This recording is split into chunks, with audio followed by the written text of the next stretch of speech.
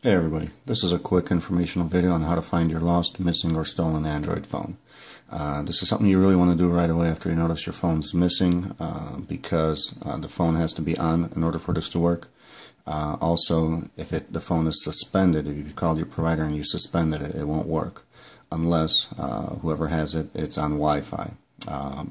So basically it's got to be active and it's got to have a data connection. Hopefully whoever stolen it didn't wipe it yet. So it still has to have all your information. So first you're going to go to google.com/android/device manager. So I'm going to sign in here.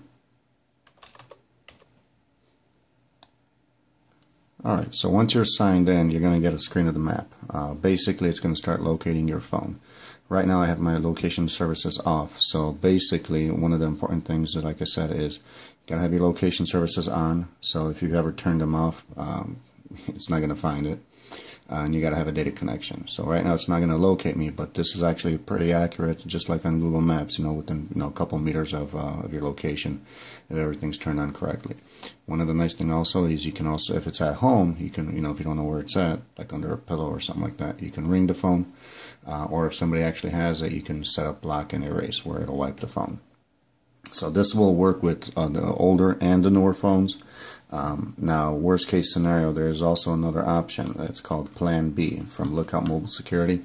You can go to play.google.com and then just search for Plan B.